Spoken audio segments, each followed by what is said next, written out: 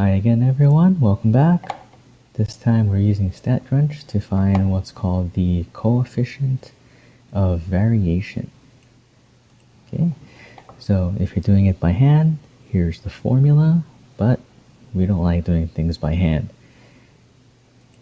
So what I'll do is I'll copy my data over to StatCrunch.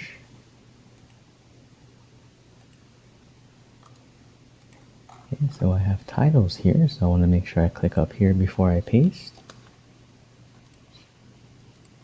Alright, so what we'll do is we'll go into Stat, Summary Stats, Columns. Now for this problem I'm going to have to do both of these, so I'll select both of these. So hold down Control to add more than one thing on here. Alright, and in this set here, all I'm looking for is coefficient of variation, and that's actually all I need. So I'm just going to select that and click on Compute. Alright, so there we go. So these are already set up as percentages, so you just have to round these numbers appropriately. That's it for coefficient of variation. It's that simple. Thanks for watching. Stay tuned for my next video.